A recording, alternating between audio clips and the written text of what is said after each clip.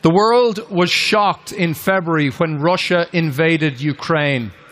Since then, the world has been inspired by the resilience and courage of the Ukrainian people.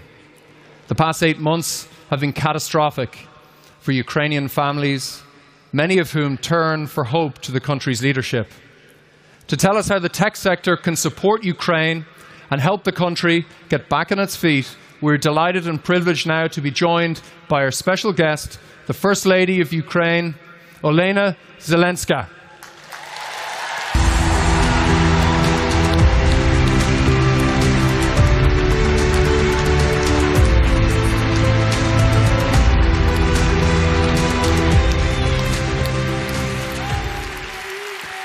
Героям слава! Hello. I must confess, when it comes to high technologies, I'm just a user. But user experience is still valuable, isn't it? You often hear that your tech innovations move the world. But I think it's more than that. You have the power to determine the direction in which this world moves.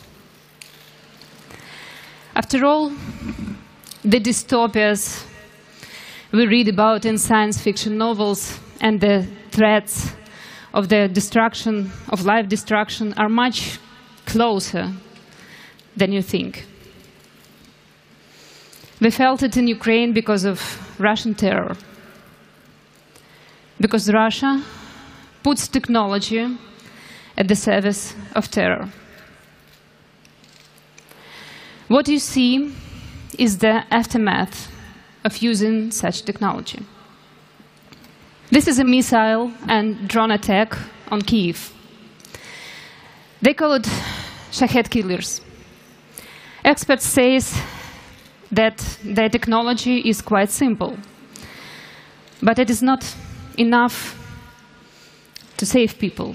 It's enough to kill people. It's enough because those who own technology help in terror. These are people who were killed by drones in Kyiv 2 weeks ago. They died in their own home. Bogdan Zamchenko was a young IT specialist. His wife Victoria was 6 months pregnant. They were found next to each other under the rubble. When you hear a story like this about Ukraine, you should know it is not an isolated case. In most cases, Russia bombs civilians, our houses, streets, and civilian infrastructure. They deliberately choose live targets. You may have seen the results of this Bellingcat investigation. Bellingcat found that Russian IT specialists are playing an active part in Russia's terrorist hits on Ukrainian cities. Before the war, they used to work in private IT-companies. This is exactly what I'm talking about. Your chosen profession, your field of expertise is now a battlefield in Russia's war against Ukraine, a battleground between good and evil. And some IT specialists in Russia have made their choice to be aggressors and murderers. At the same time, others can help us defend against them and use power to stop this terror, save people, and restore the destroyed. This is exactly what you can do. You can help us to stop the list of terrorist victims from expanding. Young hematologist. She dropped her son off at kindergarten on her way to work, but she never made it to the clinic. She died in her car because of the Russian strike. An entire family in Dnipro, daughter, son, mother, and grandmother, were killed by a Russian missile. Only the family dog survived, and he, howling on the ruins, It may seem a tragedy of one family, but in reality it is a tragedy for the whole nation. The whole Ukraine was depressed when we saw it. I didn't know these people personally, but I know people who did. It's really close. Technology has in many ways brought us closer together through social media and messenger apps. But imagine all of a sudden a social media account stops getting updated. The person running it no longer responds to messages. And then you see the black and white photos. And you know that the unthinkable has happened. During this month of war, thousands of Ukrainian social media accounts will never be updated again. Those people are gone. Now Russian terrorists have chosen a new target for their attacks, our energy infrastructure. They are attacking our power plants. There are blackouts everywhere in the country. This is what Kyiv, our capital, usually looks like. And this is what our evenings look like now. As a result of Russian attacks in our power plants, every day we have no electricity, no communication, and no internet for hours. I think you can understand how challenging it is for a modern person, especially if you work remotely or online. And you know what else is challenging? Taking your children to a bomb shelter instead of taking them to school or after-school activities.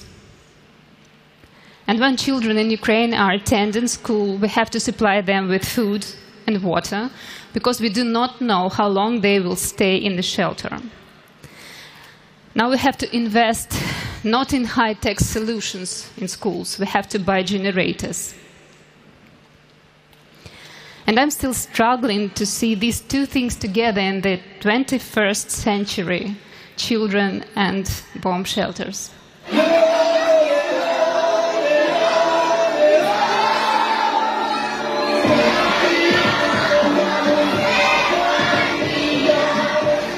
I couldn't believe that in 2022, children would be sheltering away from bombs and missiles just like in the old days of brutal wars. As one little boy said, people should be flying to Mars, not run into their basements. Now, together with our children, we are forced to light matches and candles across the country as the sun sets. It feels like a trip to the past, a trip we did not ask for.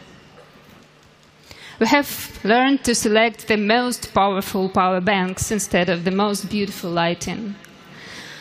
We must consciously limit our electricity consumption so that it is enough for everyone because of this shortage in the aftermath of terrorist attacks on power plants. Imagine what it is like when terrorists destroy 40% of the energy generation in the whole country. In particular, 90% of wind energy and 50% of solar power plants. We are now learning to counter terrorist drones and missiles. We are strengthening our cybersecurity. We ensure the stability of all digital systems, both public and private sectors. And our Minister of Digital Transformation, Mikhail Fedorov, will tell you more about it. I urge you all to listen to his talk. You will hear what specific projects you can join in the areas of your professional interest. From my side, I would like to invite you to join and help in the era where everyone can help in person. To help those who are under the constant terrorist attacks. Surviving a war zone and under such conditions that we have in Ukraine is not without consequences. We have conducted studies recently and found that more than 2/3 of Ukrainians now suffer from anxiety. Almost half of our families have been separated. I'm sure you understand that there is no point in talking about happening rating in Ukraine at all. The country and its people are in total crisis mode. These days, many of my projects are focused on mental health. But few organizations and individuals are equipped to help with mental health in the context of full-scale, constant terror. So we have to develop war-focused mental health projects from the scratch. This is how our national mental health program came into being with the support of World Health Organization. We want to ensure that every medical worker, policeman or policewoman, rescue worker and call center worker, anyone who works with people, is trained to be equipped to deal with psychological trauma. We want to self-help apps to appear on every smartphone in Ukraine. We want to make sure that modern-day technology is used to save, not harm people. For example, this is Sasha from Bucha. She's trying out her new bionic prosthetic hand. Russians shot their car when she and her parents were trying to escape the occupied city. Sasha bled for 2 days in the basement. Because of the occupants' presence, it was impossible to provide timely medical assistance. Now the kid is learning to control her new hand, and it was made in the USA. And this is Ivan. Russian tank ran over the car with this boy and his stepfather. Ivan's stepfather died, Ivan survived, but he lost his leg.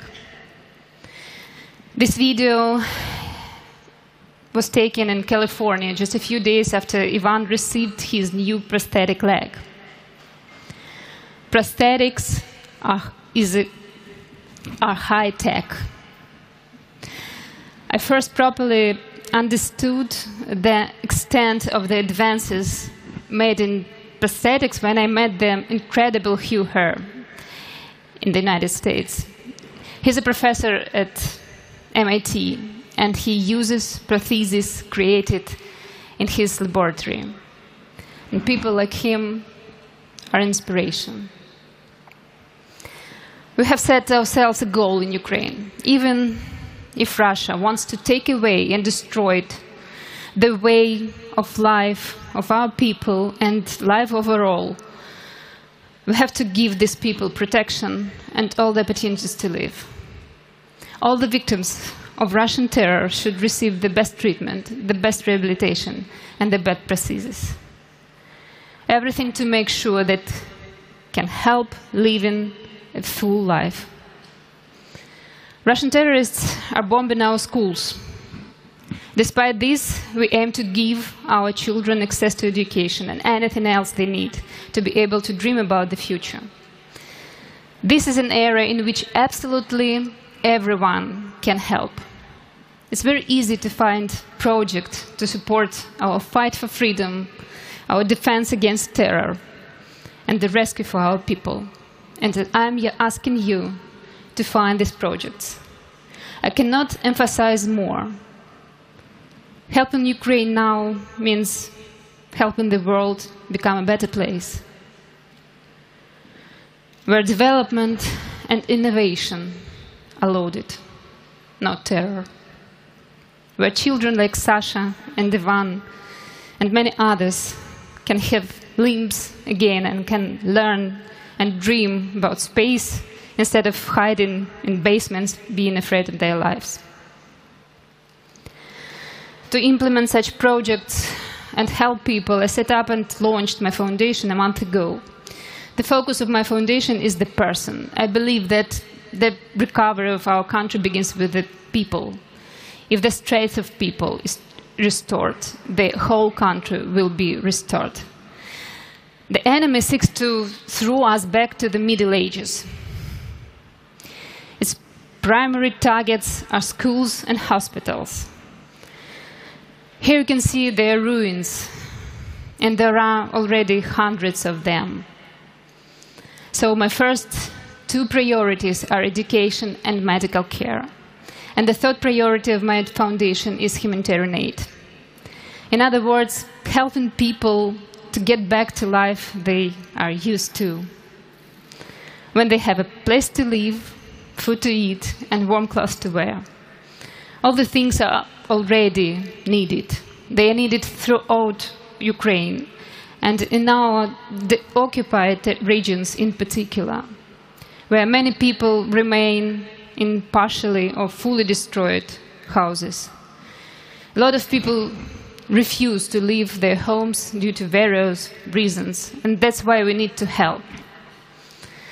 These people are looking forward to our help. The first month of my foundation was devoted to this. We bought generators, firewood, other means of heating, and generally anything that would bring warmth back to our people. I believe that our big victory consists of small ones. Small victories of every person, victories over cold, hunger, and despair. And I believe that technology should be used to create, save, and help people, not to destroy.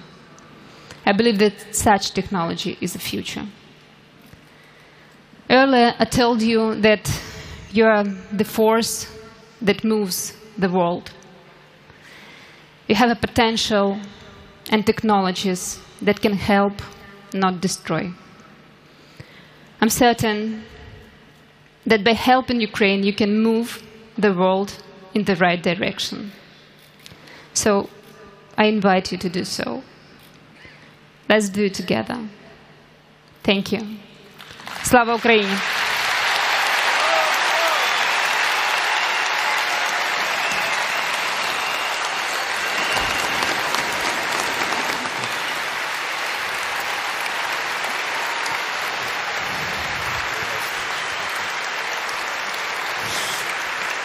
No.